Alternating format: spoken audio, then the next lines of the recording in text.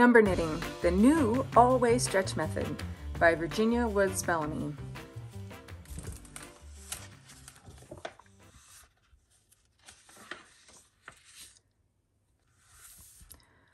Introduction.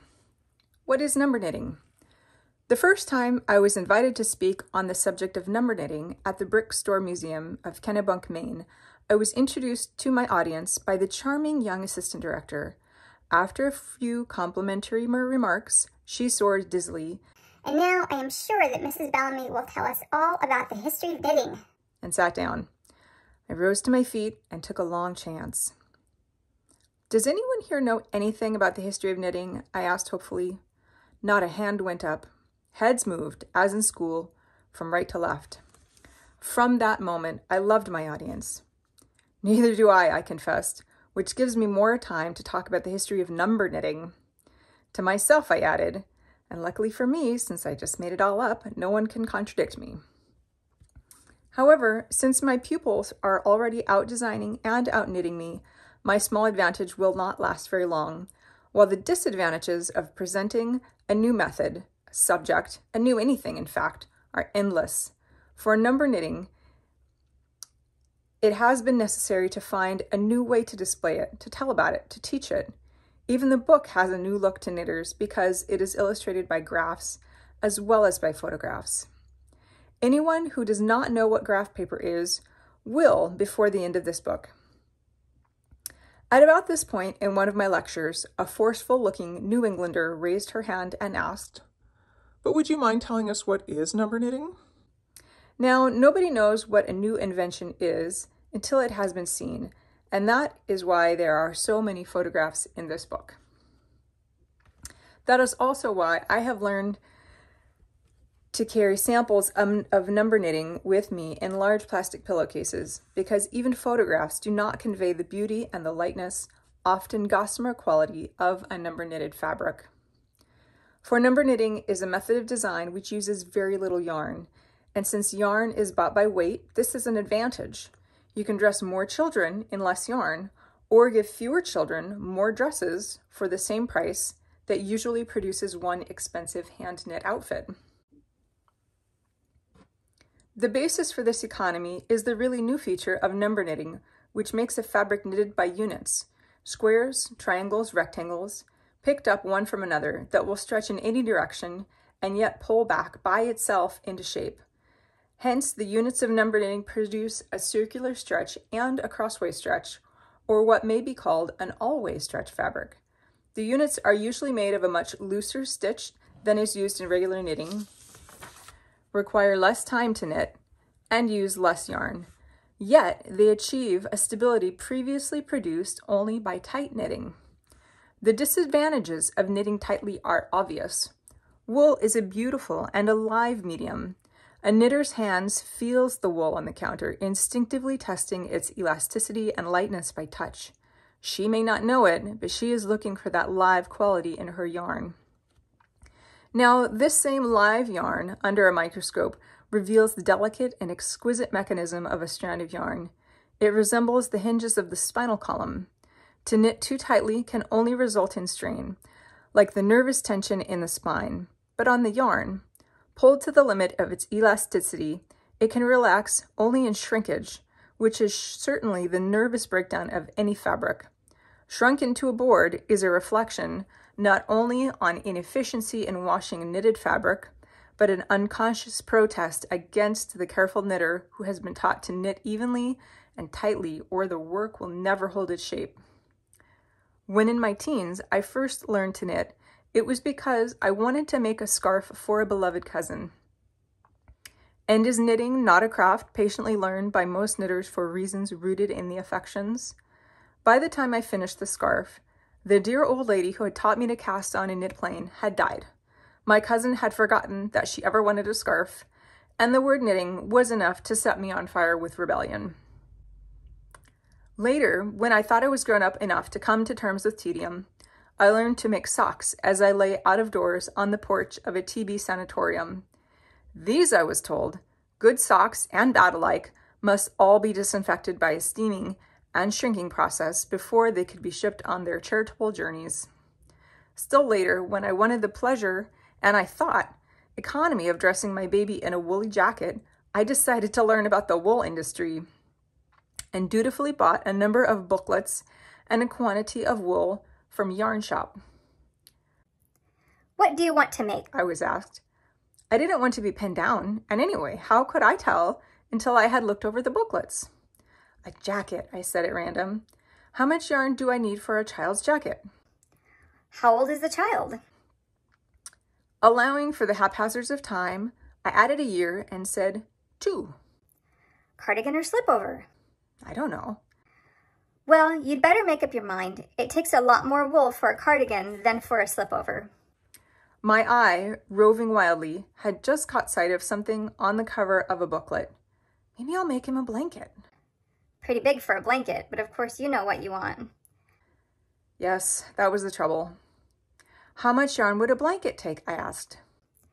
For a child as big as that, and of course he's going to keep on growing, you'll want around 24 hanks at least. 16 for the smallest baby Afghan. To be safe and not run out, and of course we can't guarantee matching dye lots, you'd better take 30. You could always return it. The yarn for a child's Afghan turned out to be $1.20 a hank. I made a rapid calculation, subtracted desperately from my husband's salary, and said weakly, "Would the same yarn make a pullover?" She gave me a look that was the essence of patience and contempt. Silently, she took out a ball of another kind of wool. 75 cents. Oh, that's much cheaper, isn't it? 1 ounce. This hank is 2 ounces. I left the shop at last with twice as much wool as anyone could possibly need for a size 2 sweater, comforting myself with the thought that I would have a lot of money coming to me the day that I returned the unused yarn. This time, I really put my mind on it. I made a sweater labeled in the picture, size 2. But hating to stretch the yarn as I worked and admiring the lovely looseness of my stitch, I gradually forgot the gauge and decided when the pullover was finished that my boy was going to be a giant, and I would just save the jacket for him to wear a few years later. Then I gathered up, with elation, all the balls of yarn I had not used. I carried them back to the shop. Another expert stood behind the counter. When did you get this? She asked suspiciously. I don't exactly know. Surely it couldn't have been 6 months ago. Where's the slip? Are you sure you bought it here? She took the slip of paper and looked at it wearily. Then she gathered up the yarn and handed it back to me. We never take yarn back after it's been out as long as this, she said tonelessly. Besides, we don't carry this yarn anymore. You should know better than to keep it out so long. Now I was a rebel against knitting. I took my leftovers home and looked at them resentfully. I'd like to knit my own way, I thought. I picked up a ball of the wool and squeezed it gently in my hand. It not only looked beautiful, it felt beautiful. Only why did they make it so thick? Why couldn't it be gossamer fine and knitted on large needles to look like a spider's web? But I knew why. It would never hold its shape. It would become a string. It would look like nothing after it had been washed. Well then, I'd make it up in 2 layers. I'd take this leftover yarn and make the kind of jacket I liked myself. At least it wouldn't shrink into a board, and there would be no printed words to scold me from the pages of directions. I was lost in that minute without knowing it. I had fallen in love with wool, and the germ of invention was stirring. I would never again be free of the hand pushed to creation by the imagination. I made up the little jacket in no time at all compared with the drudgery of following detailed knitting directions, in which I lost my place on every row. I thought of 2 things only, the baby's body and the yarn, fitting the beauty of one to the beauty of the other, and the result was a surprisingly practical garment.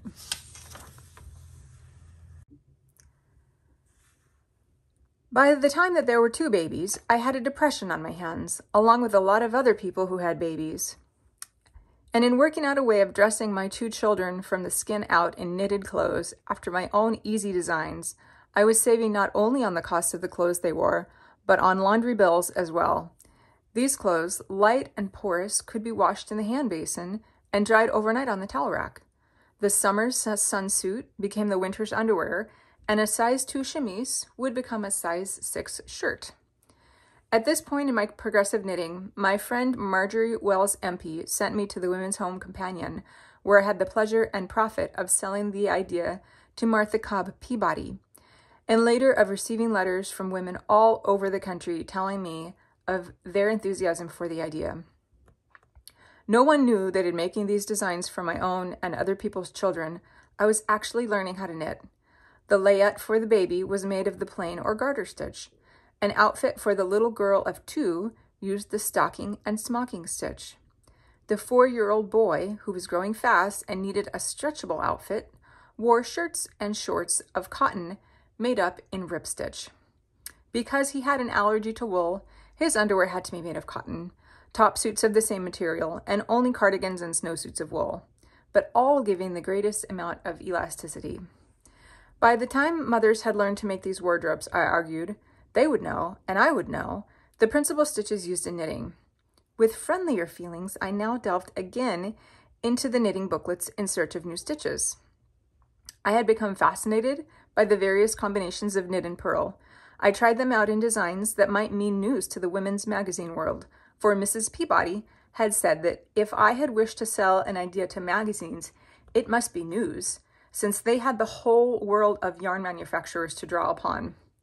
Slowly, I began to sense the reasons that lay behind my dissatisfaction and early rebellion against knitting. The old harangue on the differences between the arts and crafts is familiar to everyone. An art makes music, painting, sculpture, poetry. A craft, on the other hand, makes something useful. The more useful, the more successful. An art is sufficient to itself. A craft must serve something besides itself. But it is a strange fact that the more truthfully an object has been made to serve a human need, the more time seems to endow it with the quality of art. Old tapestry was made to keep away cold draughts and to enchant the eye, so that cold might be forgotten, and it became an art. Yet modern tapestry is not so beautiful as the old, perhaps because its usefulness has been reduced to mere decoration. Pettipoint, quilting, laces, the hooked rug, all have survived times, serving the needs of use and beauty. But what about knitting? No craft was ever more useful. Taking a lesson from my first lectures, I have tried to discover something of the history of knitting, and I have learned that in the long past, it became a real art. Charles I went to his execution wearing a blue brocaded knitted shirt of silk to be found today in the London Museum, St. James, London. Other museums show us examples of Egyptian knitting, samplers from Europe, early knitted laces, and rare old ecclesiastical gloves. Knitting as a craft outruns history, and indeed had become an art in the early days of Egypt. Mary Thomas, whose books on knitting are to my mind the most fascinating that are being written today, tells us that the Egyptians learned knitting from the Arabians, and that in the Queen of Sheba's city, Shabwa, knitting was held to be so old an art that the pattern on the serpent's back was claimed by legend to have been originally knitted by Eve. It seems evident that so long as knitting used the knitter's original design, it took its place unconsciously in the realm of art. One has only to look at a few of these photographs of ancient knitting to realize how much we have lost through the invention of knitting machines, which are used not to promote a craft with its partnership of imagination and hand, but to produce saleable garments in profitable numbers. The inventor of the knitting machine is interested first in the speed of the knitting machine. The manufacturer is interested in the saleability of the garment, and the designer is interested in the usefulness of the design. The yarn manufacturer is naturally interested in the sale of yarn, yet the manufacturer of knitting yarns is the only one who serves what is left of the craft of knitting. It is he who manufactures the medium used by the craftsman, the knitter, and stamps the design with, "Chicken feather yarns are the best yarns. Use chicken feather yarns when you're knitting chicken feather designs." Now this is fine as far as it goes. The trouble is it goes in a circle, for unless an artisan moves a craft into the realm of art, it will chase its own tail and wind up on the wheel of a machine. I ask myself, why have other forms of needlework lived longer as art than knitting? Why has the artist neglected it? Are there limitations in knitting design not found in other forms of needlework? Design to the uninitiated begins in kindergarten. Colored blocks, cut into squares, triangles, parallelograms, may be fitted together into pictures. These are little more than shapes of colors suggesting streaks of lightning, mountains, rockets, stars, and sunbursts. They may go further and stiffly outline flower petals, leaves, or a butterfly. But each design begins with the same square and triangle. I wish, said Vera Bartlett, you would design a layout for me on squares. All I can knit is a square. What, I wondered, in terms of kindergarten design, would be a knitted square? I had to dismiss the thought. There could be no such thing. Every knitter's square would be different from every other knitter's square, since a knitted fabric would stretch more or less according to the looseness of the stitch, but it would always stretch further up and down than from side to side. In knitting, a measured square could have no relation to a mathematical square. You can measure a knitted square by inches, but to knit a mathematical square, you would have to have the same number of stitches high as wide. Your cast-on row would be the width, your ridges would give the height, and 12 ridges would measure higher than 12 stitches could measure wide. Now design, since it begins with kindergarten blocks all cut to the same scale, must rest upon a mathematical principle. But blocks hold their shape while knitting stretches. The Scandinavians have solved the problem by carrying contrasting yarn behind the row and picking it up when needed for a design. How beautiful, I thought, if knitting design could be accomplished without all that extra weight, if there could be units all upon the same scale like a mosaic or a stained glass window, and one picked up from another. Florence Hamilton had shown me that knitted blankets could be edged with chained stitches by slipping the first stitch and purling the last stitch on every row. This chain not only looked better as an edge, but those stitches might be counted easily and picked up and knitted directly, as with a crochet hook. I wondered what a new square would look like, knitted from the chained edge stitches of another square. It will probably pucker and look like a mess, I thought, but I had to know. 12 stitches times 12 ridges, cast off, turn sideways, and pick up the 12 edge stitches. Another 12 ridges knitted on those 12 stitches. I directed myself. I continued going around the original square with other squares until I had completed 9 squares. To my astonishment, the knitting did not pucker. Stitch complied with stitch and rearranged itself, shifting gently to suit the contrary pull. I had in my hands a piece of knitting that stretched evenly in all 4 directions. Excited by the establishment of a mathematical square, I went further. If I could decrease at the edge of each ridge by just 1 stitch, would I not come to 1 stitch at the end of 12 ridges and have a triangle? I tried it. I had a triangle, but naturally it stretched further one way than another. But suppose I made 2 triangles at once. I could cast on double the number of stitches, decrease twice in the center, 1 for each triangle, and what would happen? What happened was something I had seen crocheted into potholders, a square with a diagonal line crossing from one corner into another. I broke the yarn and looked at it. It was 2 triangles, but it was a square, a real square of knitting, measuring the same in inches and counting the same in stitches on each of the 4 sides. No moment of my life is more clearly remembered than that quiet one in the sunlight above a beautiful harbor. I was suddenly thrilled beyond bearing by a square of knitting crossed by a diagonal line. Someday, I thought, someone will invent a whole new method of knitting design on a common denominator principle. It will move in every direction, make any kind of square, as light as air or as strong as carpet. I wish I could live to see it. I may not have lived to see it, but the temptation to follow the idea through trial and error, experiment, and failure has never left me alone. Emerson says that man can find happiness only in the triumph of principle. The small part of mathematical principle which illuminated for me the humble, useful, ancient craft of knitting has given me hours of happiness, in those moments especially when, through stumbling experiment, I have seen the principle triumph. On one such occasion, my daughter exclaimed to me, "Isn't it wonderful, Mother, when something goes wrong, the fault is always with you, never with number knitting?" Another friend, Mary Demarac, and the progression of number knitting seems to add up into a saga of friendship, first introduced me to the use of graph paper when I was recovering from an attack of pneumonia. I had an almost miraculous cure when I discovered that here lay the key to my lowest common denominator. One box of graph paper could be the key for knitting any designer picture. I had always wanted to draw and had never been able to. The lines wobbled, the balance toppled. Nothing I drew on drawing paper ever looked better than hopeless. But who might not be able to draw simply by following the straight lines of graph paper? My first attempt to draw a blanket design resulted in the patchwork baby carriage robe of plate A.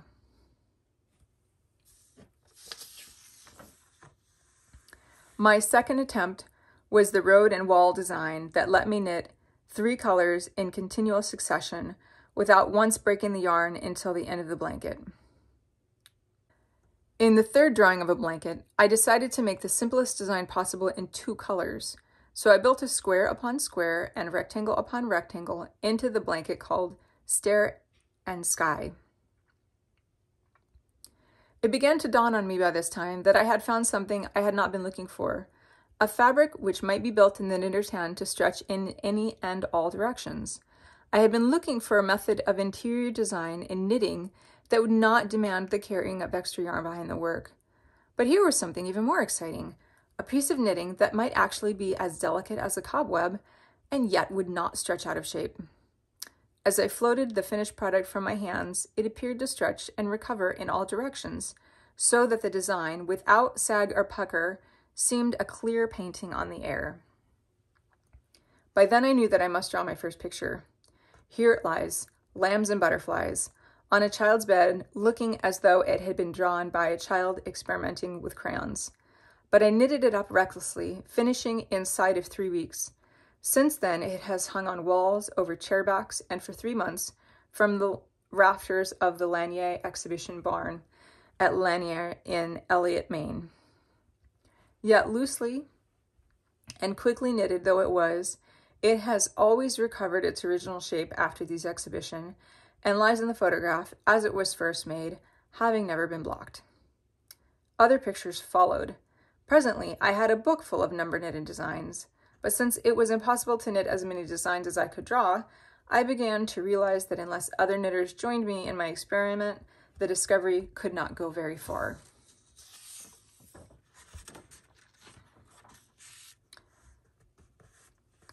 The word principle is a frightening word, implying something that we cannot possibly understand. Yet gardens are made every spring by people who would find it hard to outline the principles they are dealing with. Here I was, unable to draw and ignorant of higher mathematics. How could I explain that because of a mathematical principle, a blanket could be knitted more easily than a garden may be planted? More soberly, I tried to formulate what I had learned. The road and wall design had been sold to McCall's Needlework magazine, which later published 3 more articles on number knitting. Miss Elizabeth Blondell, editor and builder of the magazine, which has become the Needleworker's Bible, offered me a vital piece of advice. This blanket presented a new idea in knitting, she insisted, and the method should be patented. Just as I had learned to knit by working out the idea for a child's wardrobe, I now learned to formulate my new discovery in the offices of my patent lawyers. The lawyer who prepared the claims for patent was the first to point out to me that all the units of number knitting resolved themselves into only 2, a square and a triangle. But it was Mr. George Bean, the partner who first listened to my story, who opened a new window for me, giving me an even clearer view of my own aim. I had apologized for taking up his time in asking him to listen to my newfangled notion about knitting. I suppose, I concluded, that patent lawyers suffer a great deal of boredom listening to other people's ideas of possible inventions. Boredom, he exclaimed. Patent lawyers have the most exciting business in the world. They see tomorrow marching through their offices. Humbly and respectfully as a knitter, I formulated my method based on a simple square and triangle and submitted my claims upon tomorrow. 3 years later, after a move from New York to Maine, the seal of a patent was handed to me by Mr. Maynard Douglas, mail carrier of Elliott, who shook a blizzard off his shoulders as he delivered the envelope from Washington. Meanwhile, Mrs. Henry Obrey, the teacher of English at the Elliott High School where my daughter was studying, asked her new pupil if she were related to a knitted wardrobe booklet by which Mrs. Obrey had dressed her children. So it happened that Mrs. Obrey brought Elizabeth Williamson, director of the Kennebunk Brickstore Museum, to see the new knitting. Exhibitions were arranged, and soon women of Maine and New Hampshire organized classes and came to Lanier House to learn about number knitting. Craft Horizons asked for an article, and other articles followed. By Ethel Eaton in the Christian Science Monitor, by Dorothy Tooker in the New England Homesteader, and Louise Jerica in the Hand Weaver and Craftsman. And the Pathfinder rang up from Washington to ask for an interview by telephone. As a result of this unexpected publicity, I found myself deluged with mail and in a quandary. Only through the kindness of my friend and neighbor, Mrs. Bernice Clark, was I able to answer requests for information by offering a correspondence course, which finally required more time than either Mrs. Clark, acting as corresponding secretary, or I had to keep in touch with subscribers living as far away as Alaska, Australia, England, and South Africa. For these subscribers, whose requests suddenly appeared in my country mailbox from distant countries, and who certainly comprise one world of knitters, I shall always have a special feeling of gratitude and appreciation. They have become my family of number knitters, irritated no doubt by delays and irregularities of service, since I found myself floundering in a tiny publishing business before I knew it, but always indicating an eagerness for the next lesson, which at times took on a note of threat. They may eventually have learned to number knit to their satisfaction, but all 6 lessons, finally accomplished, taught me far more than my subscribers, and it cost me far more as well. Before the final lesson could be completed, I was asked to tell about number knitting in a book. So here at last is the book begun in a friend's house on the Atlantic Ocean, continued in my home at Lanier overlooking the Piscataqua River in Elliott, and now finished in a house above Blue Hill Falls. The book has gathered itself together, always within sight and sound of moving water, in my grandfather's state of Maine. When I am asked how the idea of number knitting came to me, I can only answer that it seems to have moved like water from the casual suggestions and kindly impulses of friends into its own channel. I merely followed it as I have moved up the coast of Maine, trying to keep up with it. I should like to thank Mary Louise Morosoff for the photographs of young Wilder Wheelwright, and Mr. Frederick L. Young for the photographs of picking up and joining stitches. Names endeared to me forever are those of the models photographed throughout these pages. They have stood or reclined patiently through heat, cold, and at least one tempest ending all electricity, under the arc lights, and facing or behind and sometimes beneath the camera, in order to bring the appearance of a new fabric to a distant eye. I can hope for no kinder tribute than these voluntary models have given to the work of my hands. My final thanks go to Mr. Douglas Armston, whose exceptional photography becomes the real storyteller, and to those who modeled the designs for his pictures. Mrs. Douglas Armston and her daughter Beverly, Dr. Hilda Libby Ives, Dr. E. Petrie Hoyle, Mrs. John Marlowe, Mr. Beverly Hazel, Mr. Jonathan Sawyer Jr., Christopher Alvord, Baby Alvord, Margaret Lanier, and Jane Churchill Bellamy.